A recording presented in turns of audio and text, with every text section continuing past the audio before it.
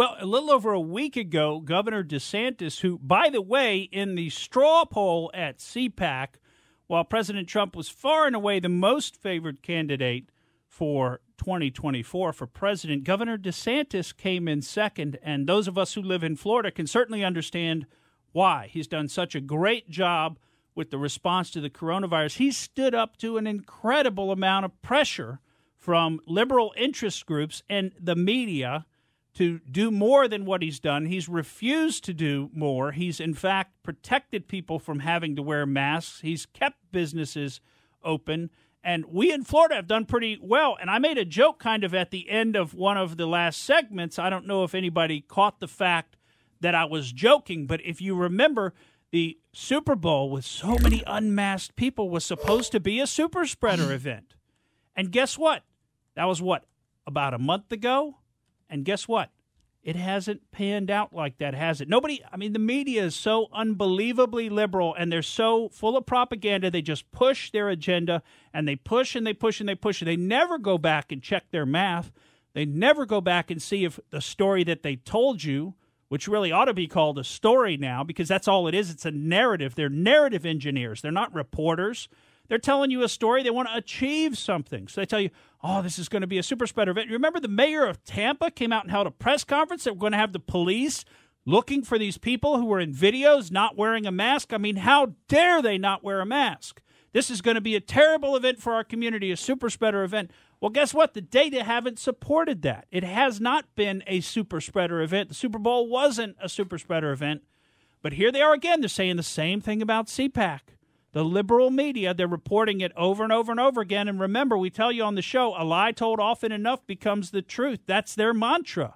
And I think if they just keep repeating it, they just keep putting it out through the little telescreens with the images that hypnotize you. Frankly, if you just want to be honest with yourself, the videos and the sound together is a form of hypnosis, and it puts you into a beta state, and you just receive the information. You just receive, take it into your brain, and you're being programmed. I mean, is there a reason they call it television programming? Because it's programming you. You're being programmed. Well, Governor DeSantis clearly has not accepted his programming. He has not been programmed, and he's still willing to stand up for truth, stand up for freedom, stand up for common sense. So it's no wonder that he's running a second. I was going to say a close second, but it's really not a close second.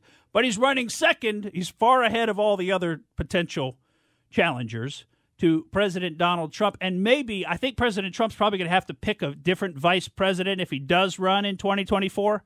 I don't think he's going to pick Pence again. I mean, could you imagine that? I think Pence is done for. So if he's got to pick a vice president, I'd say Ron DeSantis might be a good choice if President Trump decides to run. But, 2024 is a long time away. My prediction would be, as we sit here today, President Trump does not run in 2024.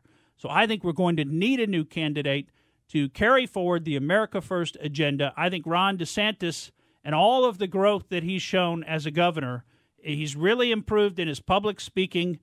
He's very snappy. Now, he's nowhere near as compelling as President Trump is. But like we say, President Trump had all that practice during all those years of being on TV with The Apprentice. Entertaining people at the same time as trying to convey a message. So, yeah, is he better than Ron DeSantis? Yeah, right now he is.